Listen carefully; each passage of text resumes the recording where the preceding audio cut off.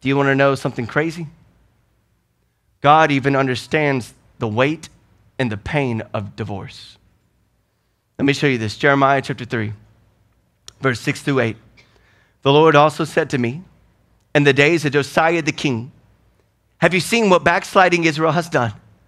She's gone up on every high mountain, under every green tree, and there she placed the harlot. And I said, after she had done all these things, he said, return to me. Come back into this relationship that will heal you. You're chasing the wrong things. And her treacherous sister, Judah, saw it. Then I saw that for all the causes for which backsliding Israel had committed adultery, so I put her away. Listen to the wording. And I had given her a certificate of divorce.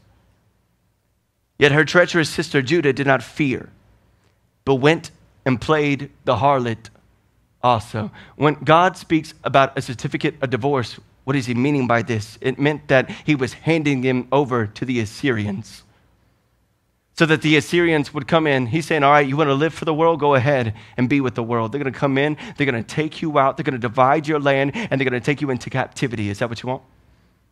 But you're chasing a relationship with the world. That's what you get from the world, not from me.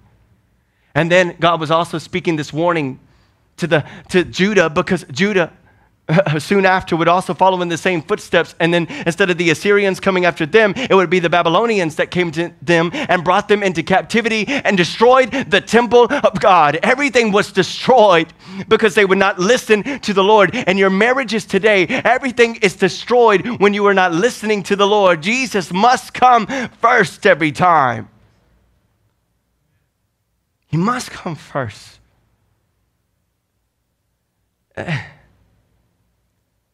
And we talked about not having knowledge of who the Lord is, and then everything falls apart. That doesn't just apply to the nation or the culture. It also applies to every situation. In your marriage, if you don't have knowledge of who Jesus is, the marriage falls apart. If you don't have knowledge of who Jesus is in your friendships right now, the friendship starts to fall apart because you are led by your emotions instead. We see this hurt over and over and over again. Why aren't we listening? Why do we keep complaining to God, saying, God, I want to do what I want to do. I want to go where I want to go, and I want to be with whoever I want to be with. And God is looking at everything coming because he already knows the future. And he sees the pain coming. He sees the captivity and the bondage and the hurt. But I also want to share this truth with you. God never gave up on Israel. He restored the land. We see that fulfillment today, right? Israel is here today because that is the fulfillment of God's promise, because he loves Israel. He loves his people. And I also want to make this clear. And this is where I believe there's going to be healing today. But I need you to understand that God hates divorce, because God hates the hurt that it causes. Let me read this to you. Malachi chapter 2, verses 14 through 16. The Lord is speaking to the priest here. He said, but you have been unfaithful to her, meaning you have been unfaithful to your wives. Though she remained your faithful partner, the wife of your marriage vows, didn't the Lord make you one with your wife? In body and spirit you are his. And what does he want? Godly children from your union. So guard your heart. Protect your heart. Remain loyal to the wife of your youth, for I hate divorce, says the Lord, the God of Israel. To divorce your wife is to overwhelm her with cruelty, says the Lord of heaven's armies. So guard your heart. Do not be unfaithful to your wife. Why is the prophet of God speaking in this way? Because the priests were leaving their marriages, leaving their families behind to chase a younger woman. And God was saying, that's cruel. That's a cruel thing to do. But lust will make you dumb. Lust will make you foolish. And so you need to guard your heart, because what you're looking at is the direction you go towards. And so many of you today need to learn how to guard your eyes and be like Job and not look at things that bring you into lust, because lust will speak to you and whisper to your ear and tell you to do foolish things. Let me make it very, very clear. To do this, it's dumb. That's what the Bible is stating. It's dumb to chase a relationship like this and leave your family behind. And we live in a fallen world.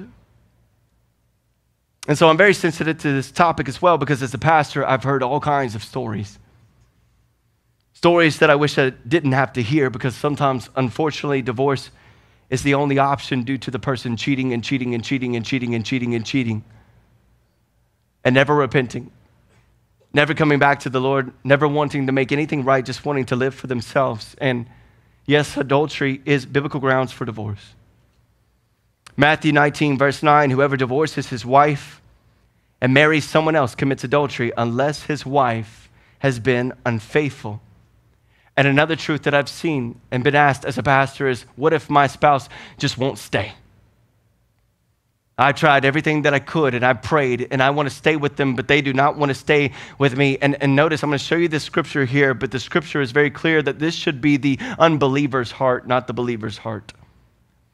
That an unbeliever would not want to be with you because of your love for Jesus. But sadly, even in today's culture, we see people just wanting to leave a relationship because they're led by emotions and lust.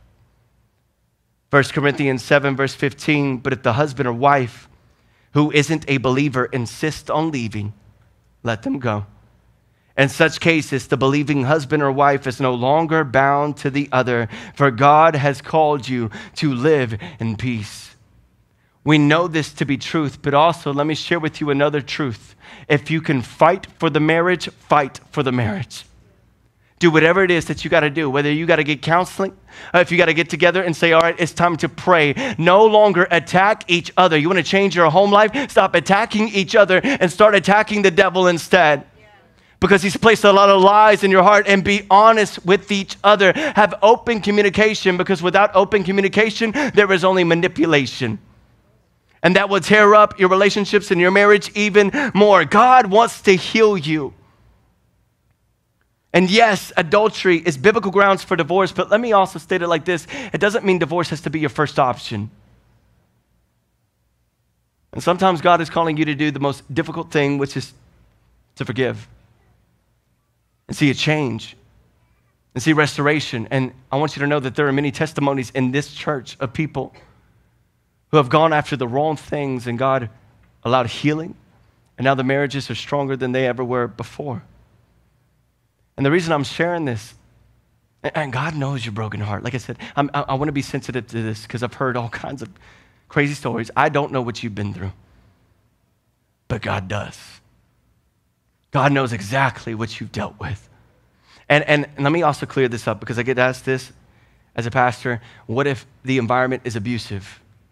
Okay, if the environment is abusive, get out of the house. Separate yourself from that environment. If you feel like your life is being threatened, your children's lives are being threatened, get out of that house. The Bible also talks about a separation that can take place. Separation doesn't always mean divorce, though. Sometimes it means that you just have to go away into a different environment to see that person change. Okay, to see if they will change. But in many cases, when it comes to this, you also see people that don't want to listen to the Lord, and they just rebel against him anyway and give a certificate of divorce. But if you can fight for the marriage. And if you've done everything that you can, the Lord will heal your heart. He loves you.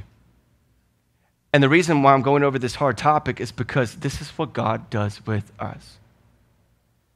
Every single day, this is what he does with us over and over again, which leads me to my second point, which is this: God will never stop pursuing you. God will never stop pursuing you. Matthew chapter 18, verse 12. If a man has 100 sheep, but one of the sheep is lost, what will he do? He will leave the other 99 to go after the one. Who is the sheep that we're talking about right here? It's us. Jesus comes after us. He sees the 99, but the one that is lost, he sees you hurting. He sees you alone. He sees you in sorrow. He sees you in misery, and he leaves everything behind to bring you back, to tell you that I got something better for you.